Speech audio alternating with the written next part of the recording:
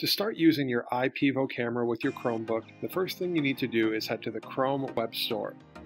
In your browser, head to chrome.google.com. Once you're there, in the search field, let's search for iPevo. And there's a number of applications. The one that we would like to install is the IP Visualizer. Once you click on the IP Visualizer, you'll then be able to add that to Chrome. Simply tap on the blue Add to Chrome button, wait for the app to install, and when it's ready, it will indicate and the text will switch over to Launch. Once you launch the app will appear in the lower toolbar on your Chromebook, as you can see here in the bottom right corner.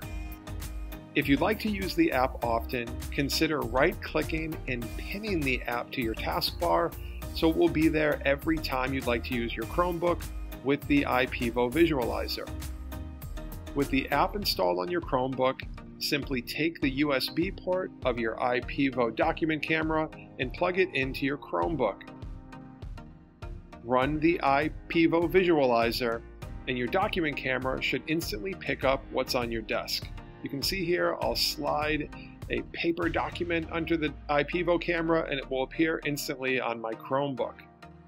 Now let's explore some of the features of the iPevo Visualizer Chromebook app. The first thing you might have to do is toggle the camera that you're using.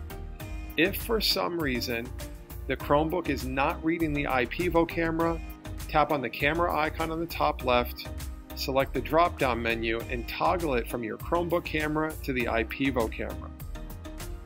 With the toggling set and your iPevo working, the first feature we have is inking on the screen. On the bottom of the screen, simply tap on the inking tools, select your color, and then you can ink directly on the screen using the iPevo Visualizer app. Double tap on the eraser to clear the entire screen.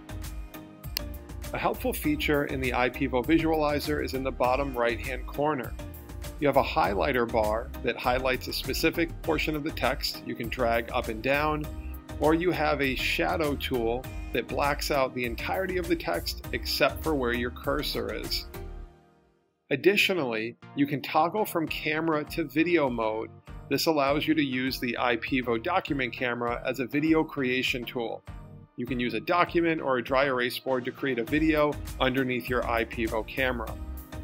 And finally, if for some reason the orientation of the document camera is off, tap on the rotating tool and you can rotate the orientation of anything on your desk.